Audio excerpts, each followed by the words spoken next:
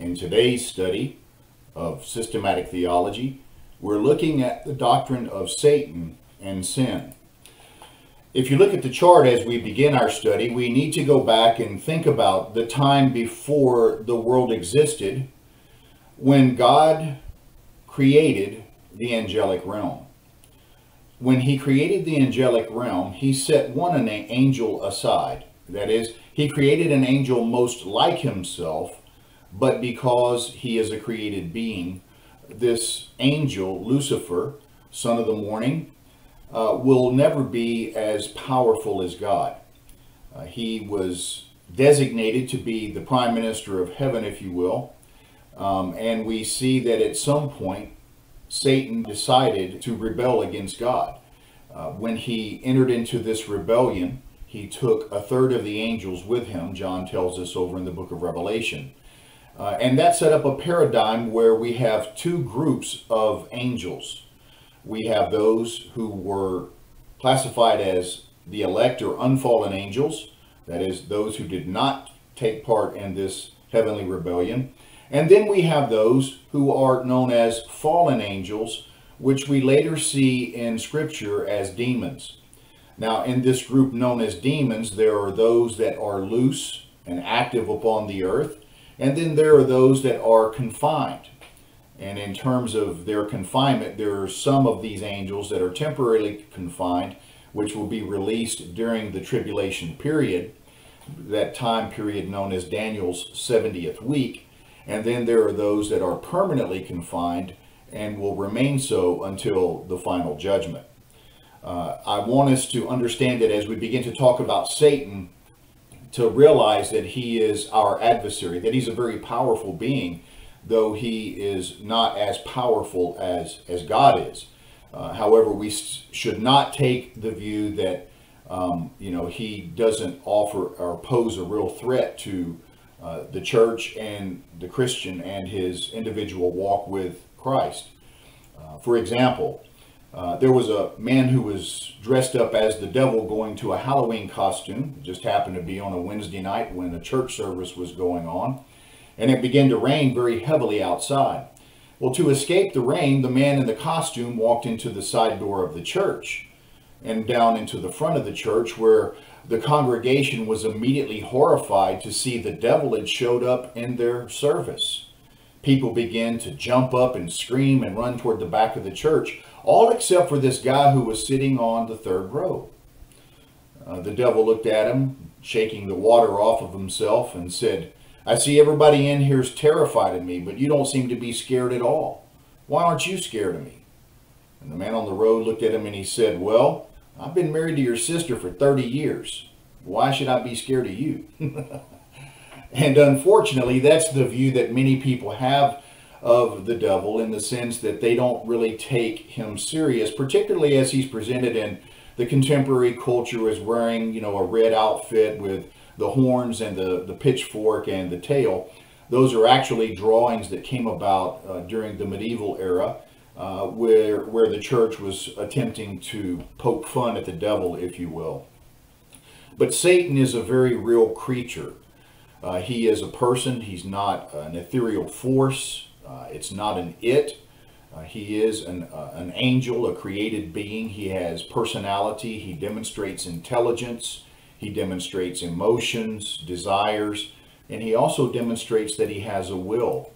For example, over in 2 Corinthians 11, Paul writes in reference to Satan, he says, "I'm afraid that as the serpent deceived Eve by his craftiness," speaking of the man's original fall over in Genesis chapter 3, he says, "Your minds will be led astray from the simplicity and purity of devotion to Christ." And then over in Revelation chapter 12, John the Revelator, speaking of Satan, says this, "So the dragon," that is Satan, "was enraged with the woman and went off to make war with the rest of her children who keep the commandments of God and hold to the testimony of Jesus." And then over in Luke chapter 22, Jesus talks to Simon Peter and he said this, "Simon, Simon, behold, Satan has demanded permission to sift you like wheat." So he demonstrates emotion, will, intellect. As a matter of fact, his fall, which many believe is recorded over in the book of Isaiah chapter 14, where you have Isaiah the prophet speaking of an earthly ruler, but back behind the earthly ruler is the operations of Satan. And he writes this over in verse 12 of chapter 14. He says, "How you have fallen from heaven, O star of the morning, son of the dawn. You have been cut down to the earth, you who have weakened the nations. But you said in your heart," now notice these statements, "I will ascend to heaven. I will raise my throne above the stars of God. I will sit on the mount of the assembly in the recesses of the north. I will ascend above the heights of the clouds. I will make myself like the Most High." This is where Satan's rebellion, many theologians believe, occurs. And it was so convincing again that John the Revelator says that a third of the stars fell with him.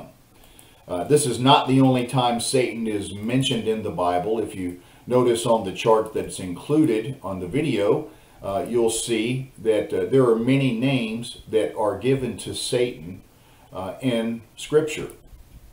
And we need to be mindful that he is a very active being in trying to thwart the purpose of God here upon the earth as God is working out his program. And many times and cases, Satan is presented as a fierce opponent.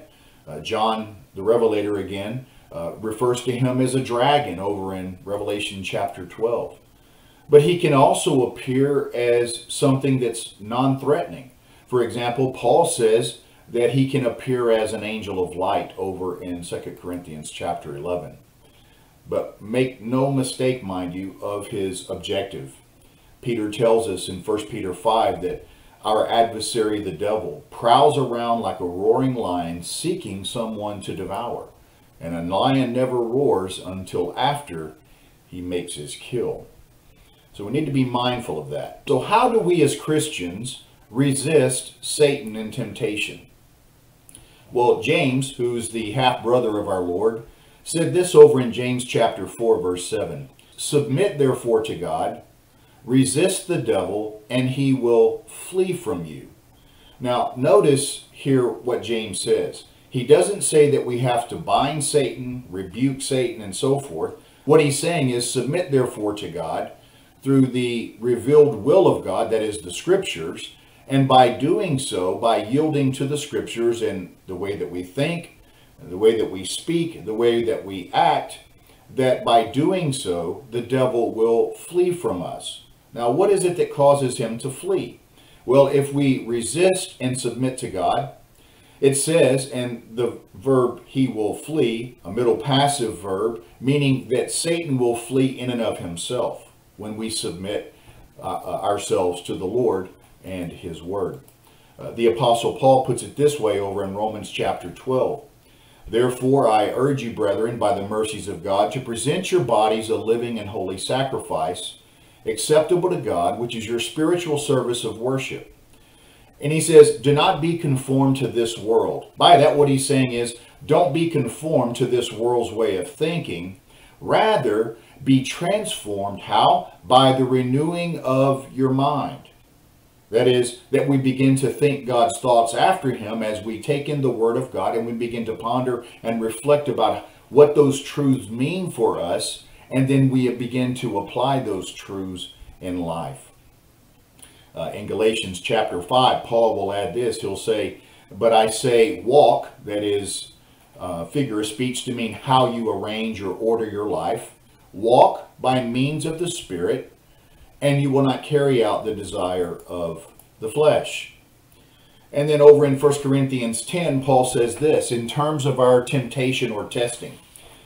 And he says, "No temptation," and the word there could also be translated as testing. The context will normally determine how it's used, and by temptation or testing here, we're talking about a test or possibly a solicitation to engage or commit evil.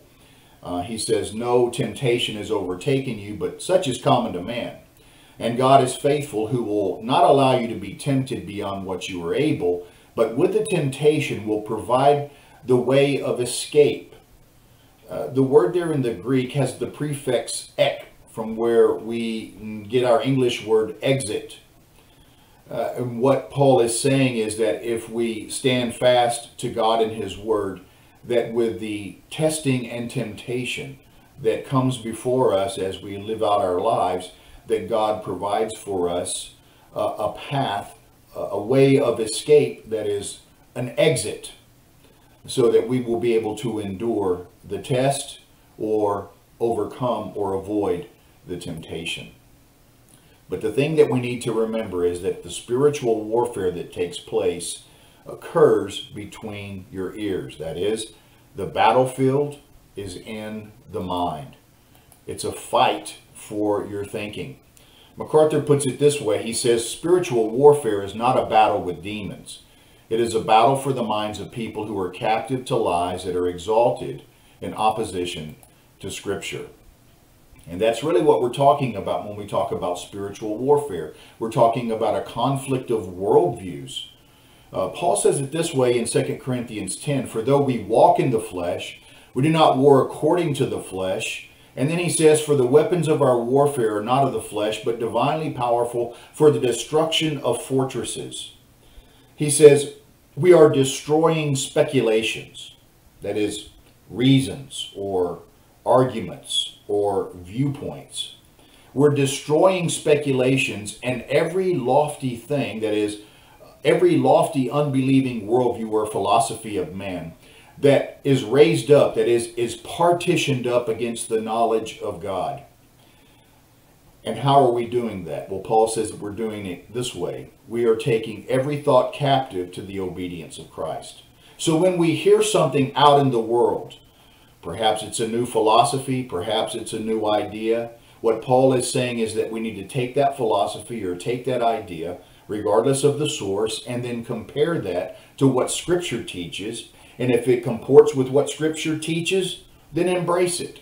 If it doesn't comport with what Scripture teaches, then reject it. And that's what it means to take every thought captive to the obedience of Christ.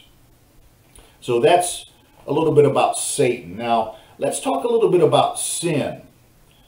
Sin comes to us from Adam and Eve. That is original sin. You'll recall in Genesis chapter 3, God placed Adam and Eve in the garden. They sinned against God by eating of the forbidden fruit from the tree of knowledge of good and evil. As a result of this original sin, all of Adam and Eve's posterity are affected by sin. They're affected by sin, inherited sin, and they are also affected by imputed sin. And there's a couple of verses that we find in the New Testament that really clarify this. So let's talk a little bit about inherited and imputed sin. Inherited sin is that sinful state into which all people are born into. Labels that are related to this concept or term of inherited sin would include sin nature, that is, we have a sinful nature, and we engage in sin because we have a sin nature. That is, we don't become sinners after we commit personal sin. We engage in personal sins because we are already constituted sinners in Adam. And sin affects man at all levels. It affects his mind, that is, his intellect is blinded because of sin. Man's mind is reprobate because of sin. He is darkened in his understanding, meaning he doesn't have the capacity to know God and experience God's life. He is alienated from God. Man's emotions are defiled, and his will is enslaved to his sin nature, which stands in direct opposition to God. That's why Paul, in his indictment of the whole of humanity that we find in Romans chapter 1 through chapter 3, where Paul says it this way, in reference to the whole of humanity, when he says, there is none righteous, not even one. There is none who understands, there is none who seeks for God. All have turned aside, together have become useless. And notice what he says here, there is none who does good, there is not even one. That's a universal negative, meaning there's no one without exception. He says their throat is an open grave, with their tongues they keep deceiving. The poison of asper serpents or snakes is under their lips, whose mouth is full of cursing and bitterness. Their feet are swift to shed blood. Destruction and misery are in their paths, and the path of peace they have not known. There is no fear of God before their eyes. And David would go on to say this in Psalm 14:1, at the foundation of all of their thinking, they say in their heart, there is no God. So that's how inherited sin affects us. It comes to us from the father's side of the transaction through the procreation process. That is, the sin nature is passed on to me from my father and his father before him, and so on, all the way back to Adam. So, in light of this inherited sin, we must be mindful that we are also sinners through the process of imputed sin. That is, when Adam sinned, his sin was imputed to the whole of the human race. And there's a couple of different views that demonstrate how this is the case. For example, the imputation of sin. To impute means to attribute or reckon or ascribe something to someone else. Now, before we really get bent out of shape and just thinking that the imputation view doesn't seem fair, remember that there are three types of imputations that we see in Scripture. We see Adam's sin imputed to the whole of the human race, and we see man's sin imputed to Christ, that is, those who believe and trust in him for the forgiveness of sins and eternal life. And as a result, Christ's righteousness is imputed to the man and woman who believes or trusts in him. Now, this concept is developed for us over in the book of Romans, as Paul writes in verse 12, therefore, as through one man sin entered into the world, and death through sin, so that death spread, that is, death passed through or permeated to all men. Why? Because Paul says all sinned, that is, all sinned in Adam. Death was brought about by one, and what Paul's doing here is making a comparison and contrast between Adam and Christ. For example, man in Adam experiences death, that is separation from God. So Adam brought death into God's created order, whereas Jesus gives life to God's created order. In verse 16 and 17 of Romans chapter 5, we see that Adam brought condemnation, whereas Jesus brought liberation. Adam's disobedience made man subject to sin and death, and Jesus' obedience made man free from sin's consequences and gave him life. The law, that is the Mosaic law, reveals the sinfulness of man, yet the grace of God surpasses the sinfulness of man. And so that's one facet of this concept of imputed sin that Paul speaks of and how we are impacted by that. Another way which Scripture tells us, and I know some theologians look at either one of these, the representative view or what's referred to as the seminal view. I actually think that it's probably a combination of both. For example, over in Hebrews chapter 7, the writer to the Hebrews is comparing the Melchizedekian priesthood, of which Christ is the high priest. He's comparing that with the Levitical priesthood, of which you recall Aaron was the high priest. And he's making a comparison between those two types or kinds of priesthoods. And then he's drawing upon the story of Abraham, when Abraham comes to pay a tithe or a tenth to Melchizedek. And so what the writer says is this: so to speak, through Abraham, even Levi, and you'll recall Levi was a descendant of Abraham. You have Abraham, Isaac, and Jacob, and then Levi was one of the sons of Jacob. And so Levi, who received tithes, that is, under the Levitical priesthood, the Levites received tithes from the children of Israel. And what the writer is doing here in Hebrews is he's saying that Levi was in the loins of Abraham, who received tithes, and by doing so, when Abraham paid a tithe to Melchizedek, what he's saying is by proxy that Levi was paying a tithe to Melchizedek. And the way that he's able to make this argument, he says, is that for he was still in the loins or body of his father Abraham when Melchizedek met him. So the lesser is paying tithes to the greater. And so that's one of the arguments that he's using to demonstrate the superiority of the Melchizedekian priesthood there. But that also demonstrates for us that how one can be a sinner. That is, how we were made sinners through the process of imputation, in that when Adam sinned as our representative, we somehow participated in that sin. And Paul makes that clear. When Adam sinned, we sinned. Now, how that works itself out, we may not know until we get to the other side of glory. However, Paul is writing under apostolic authority, and so the Holy Spirit writing through him says that when Adam sinned, we sinned. And beloved, this is why, through the process of inherited and imputed sin, we commit personal sins. Personal sin is the sin that we commit on a daily basis.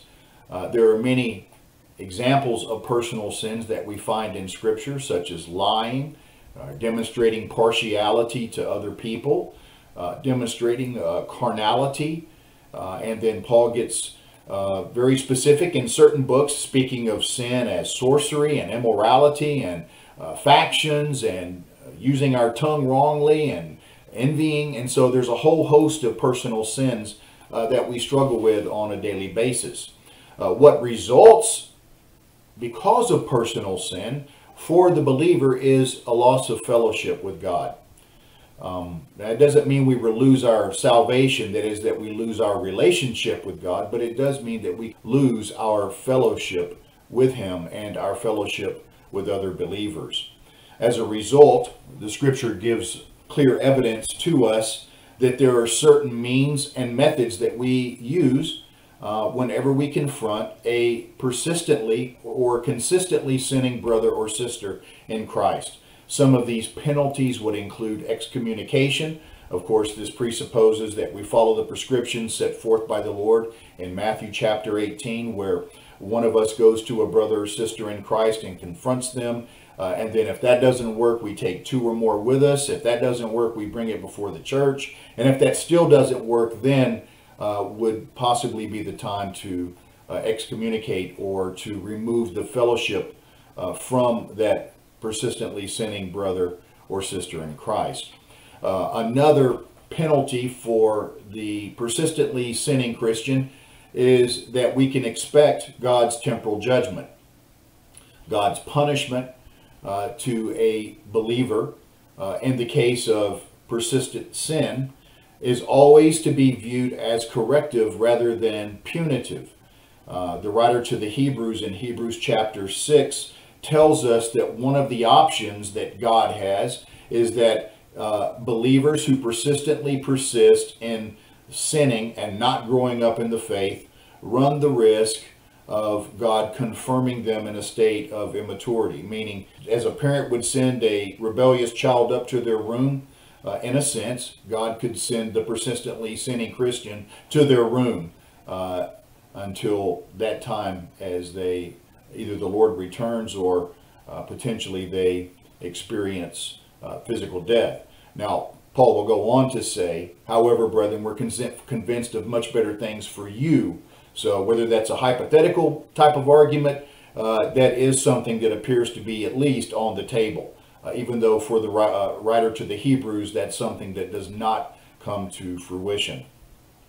Another view is the loss of rewards view, meaning that when a Christian persistently sins and refuses to grow up in the faith, they run the risk of forfeiting rewards and inheritance at the judgment seat or the bema of Christ.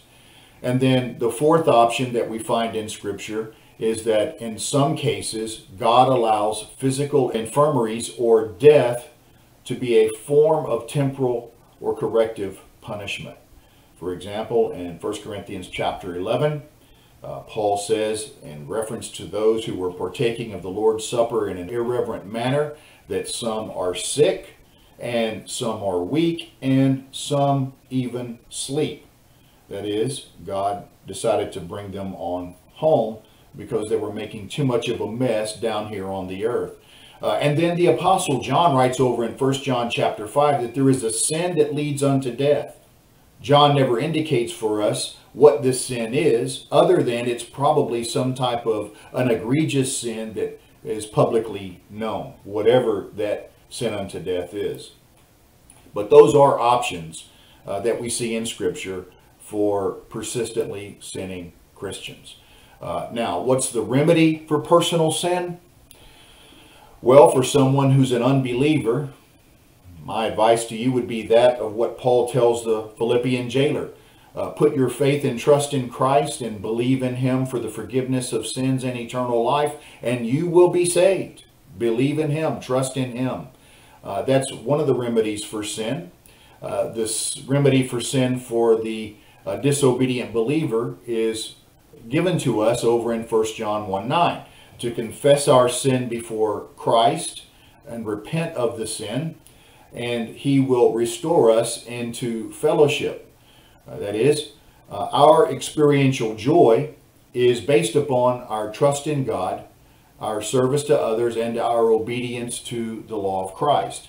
And so we need to be busy about that task. And if sin has separated us again from that task, then confess our sin, repent of our sin, and He will cleanse us from all unrighteousness and restore us into active fellowship with Him. That's why Paul could say over in Ephesians 1, in Him, that is in Christ, we have redemption through His blood, the forgiveness of our trespasses, according to the riches of His grace. Now, we've talked a lot today about Satan and sin and sin's consequence. But beloved, God has given us a grace that far surpasses anything that is sinful in this life.